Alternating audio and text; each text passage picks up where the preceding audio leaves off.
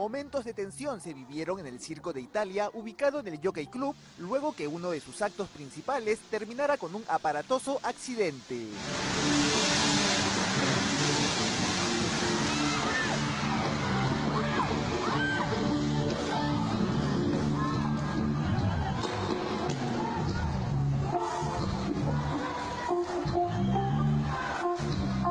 Cinco acróbatas motorizados impactaron entre sí durante un arriesgado acto denominado como el Globo de la muerte.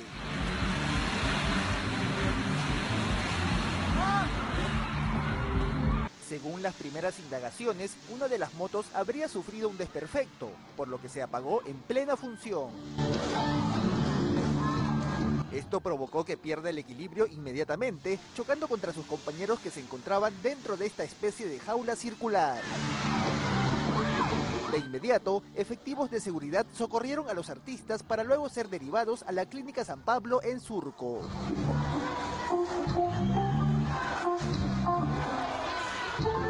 Son 5 pacientes policontusos, de los cuales se han quedado 4 en hospitalización. Uno en cuidados intensivos y el otro para los otros pacientes en piso. Estos pacientes han sido evaluados por los médicos especialistas de la emergencia y han pasado todos los exámenes correspondientes. 3 de los heridos son de nacionalidad colombiana, mientras que otros 2 artistas son peruanos.